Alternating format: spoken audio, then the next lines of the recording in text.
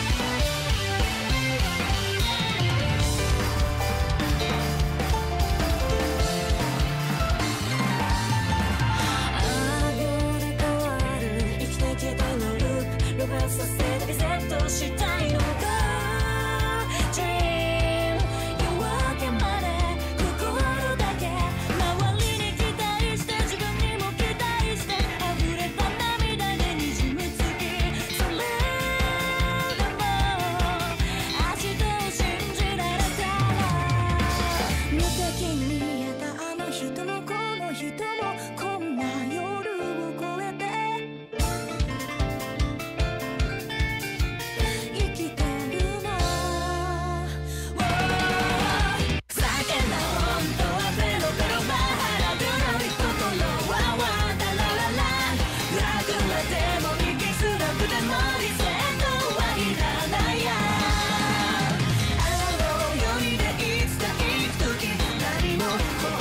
したくないの来世じゃなくて今世でも少し生きさせて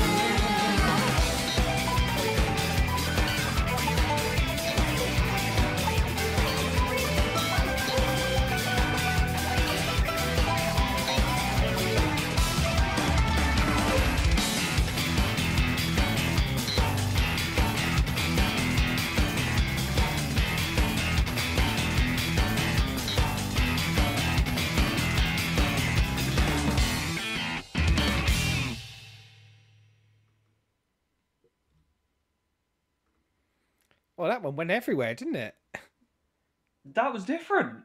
That was here, there, every bloody where. Yeah, that's like it was funky as fuck, Yeah. but like massively hyper pop as well. Sort of in that sort of really saccharine. Well, and I think initially I thought, oh, like, yeah.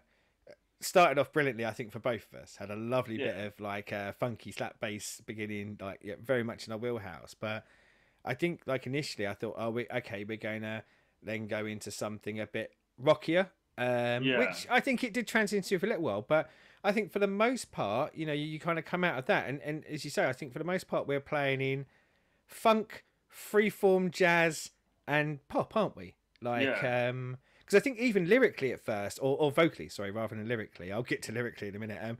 Vocally, was really surprised at first about the deepness that was coming through the voice, the kind of bassy tones of the voice. And it's one of those kind of preconception things of you see the face and the voice doesn't. But that was only really there early, and then everything kind of then transitioned into, a lot more of a poppy vibe. And when I say a poppy vibe, I think, we said about like the funkiness of it.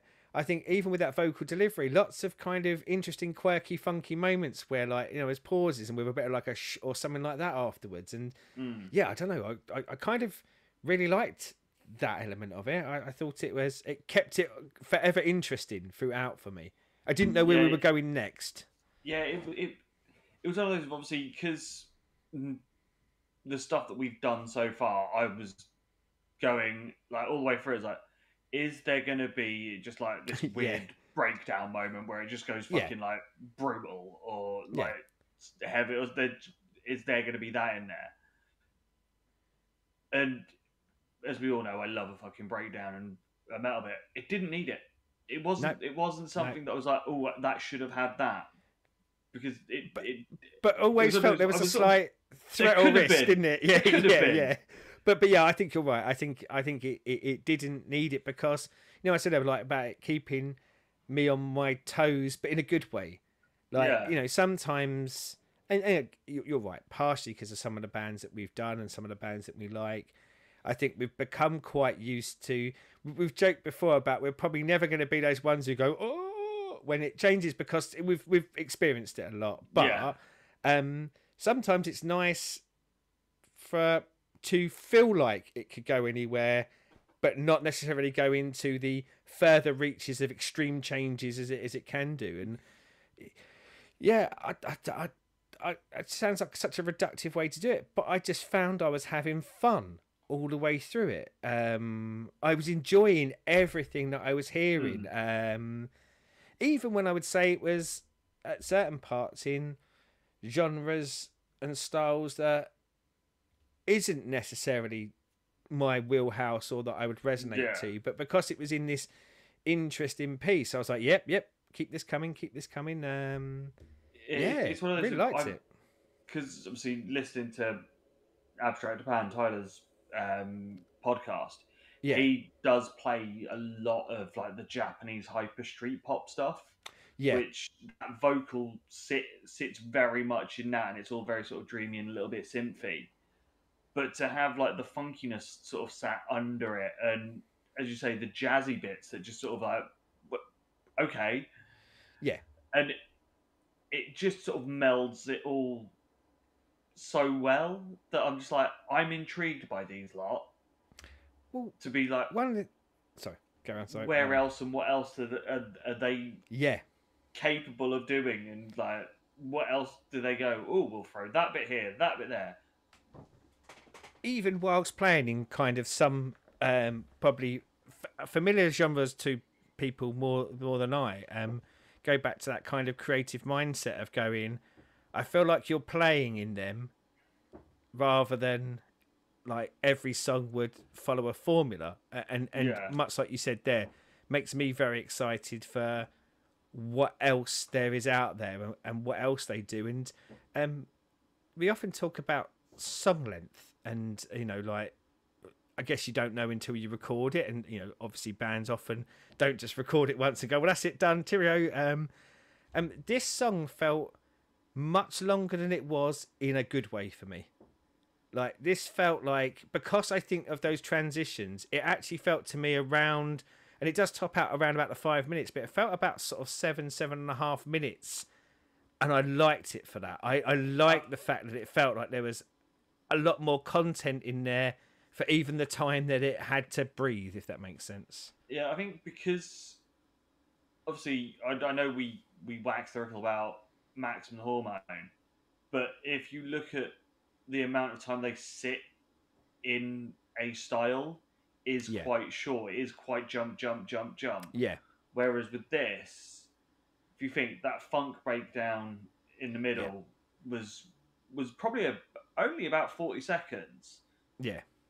But it felt like a couple of minutes. The little jazzy bit. It felt almost like a song itself, that funk breakdown, didn't it? It felt like another band would have just used that bit as their song. Yeah. Yeah, and like the jazzy bit probably was only about 20 seconds. But because what they did with it, it felt longer, and it's having all of it fit so well and melded so well that none of it, even though they are longer transitions, and as I said, than what you'd get with Max and Hormone or something like that does that sort of blending of styles. None of it outstays its welcome. No. And it all keeps you engaged as well. And as I said, I'm very much, let us know down there more of their stuff. These will be back.